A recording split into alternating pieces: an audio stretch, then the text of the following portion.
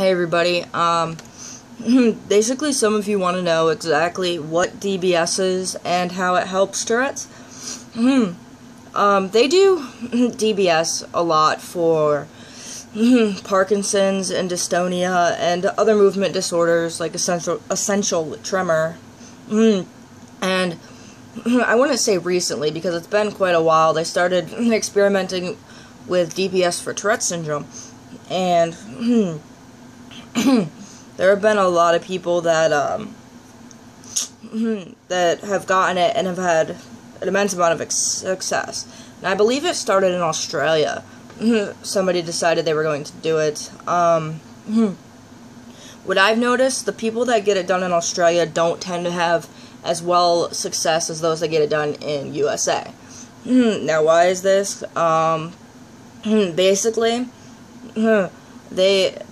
people over in Australia and in other parts of the world as well, they believe that targeting the GPI is the best spot for Tourette's syndrome, and I really don't think it is. I've seen tremendous amount of success in the thalamus, and that is where mine are placed.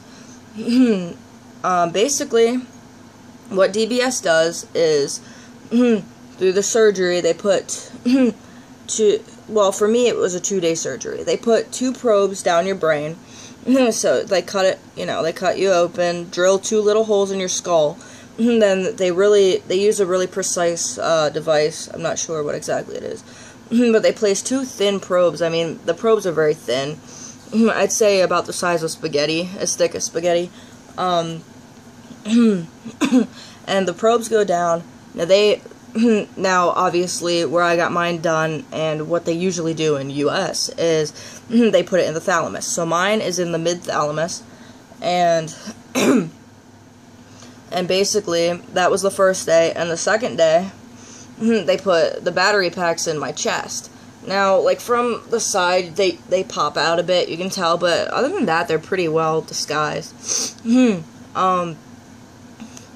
But yeah, the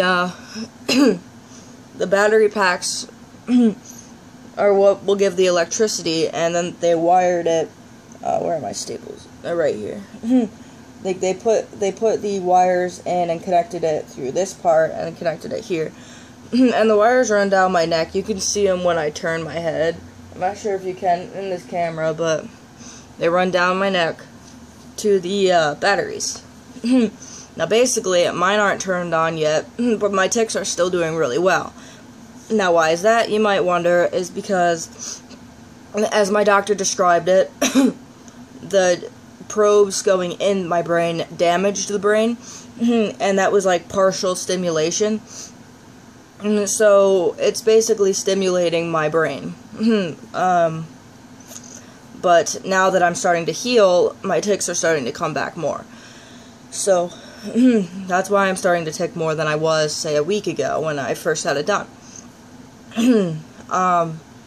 But basically, how this works is the battery packs run up the wires and into the probes, and they stimulate it. Now, the batteries make an electric current, and the current is what runs up and feeds it. It stimulates the thalamus, the mid-thalamus, in my case, and it stimulates that, and in turn causing less tics.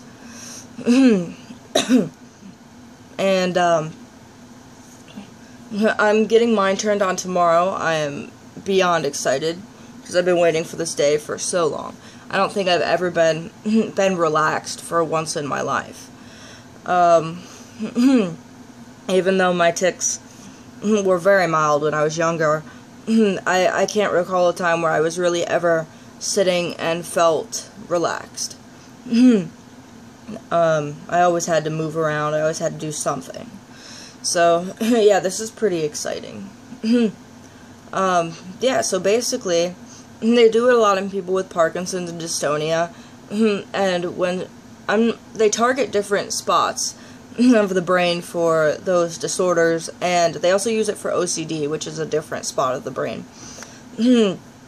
And, yeah, targeting it really seems to make a big difference in people's lives, and I'm really, really excited to get my life back. So, it'll be awesome, for the least I can say. And those little dots there, they have, that's where they put a halo around your head, and, they screw it into your skull, sort of. I mean, they don't go through the skull, but they just, like, screw it into the skull, so you cannot move your head at all. And I was put out for the surgery.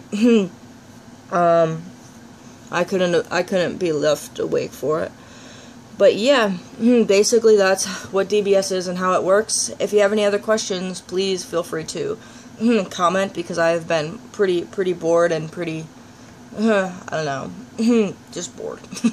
Because waiting to get turned on, and then I still have to wait another few weeks before I can start doing things again.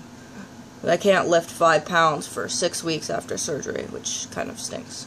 But yeah, basically, that's DBS. So if you have any other questions, just let me know.